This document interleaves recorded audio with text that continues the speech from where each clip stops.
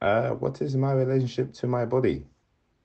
Um, I've never been asked that before. I'm not entirely sure, to be fair.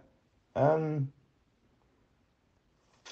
yeah, I'm really not sure in terms of my uh.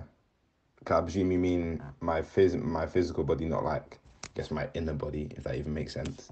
Um, I wouldn't really say I have a relationship to my body. Like I don't feel like my body itself, like externally wise, does anything in particular when certain things happen.